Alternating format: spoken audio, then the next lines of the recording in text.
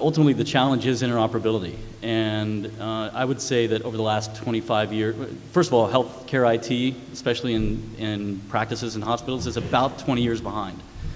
That's a great benefit to everyone in this room because we can help innovate, right? Major opportunities for differentiation and innovation. But I would argue that one of the main reasons that healthcare IT is so far behind is because there were these bodies about 20 years ago that decided they were going to create their own healthcare standards. And if they had done the right thing, I would propose, which is just use standards we already have. They exist already. They're called XML. They're called XSDs and RESTful services. These are all things that any technologist can pick up and run with. But because some of the behemoth companies in healthcare IT decided to create their own, they were essentially locking out a lot of the technologists that could have come in to solve this problem on a grander scale. One of the primary things preventing us from advancing interoperability between the doctor you go to and the hospital is the fact that they just don't speak the same language. And these hospitals' systems, there was someone up earlier talking about how they were adopting a hospital EMR and how much of a pain it was. And I really feel sorry for doctors that are operating in a hospital space right now because they're using systems that are sometimes green screen, and I'm sure they end up in a blue screen on occasion.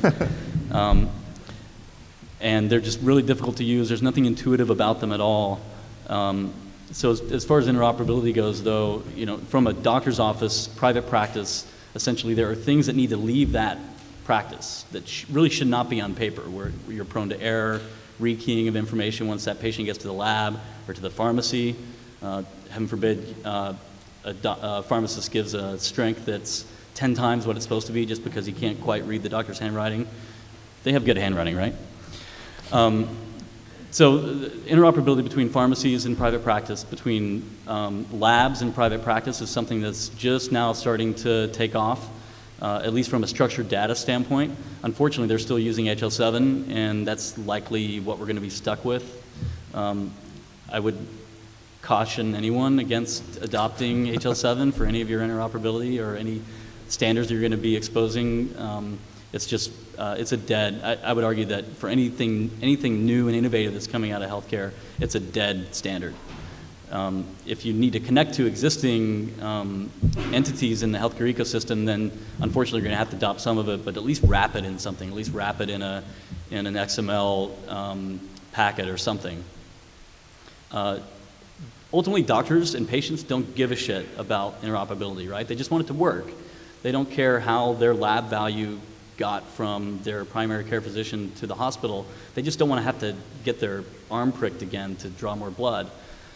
So it's interesting that we have something that is a major technological problem that ultimately results in human error and in human pain and suffering because we haven't really solved this problem. So there's tons of opportunity out there to fix this issue. ZocDoc's making great strides, just diving in there and just doing it with what you have, because you cannot expect vendors, especially in the billing space and the practice management system space, certainly that ZocDoc is dealing with, to make any changes to their code base. They typically don't even have technologists that understand what XML is.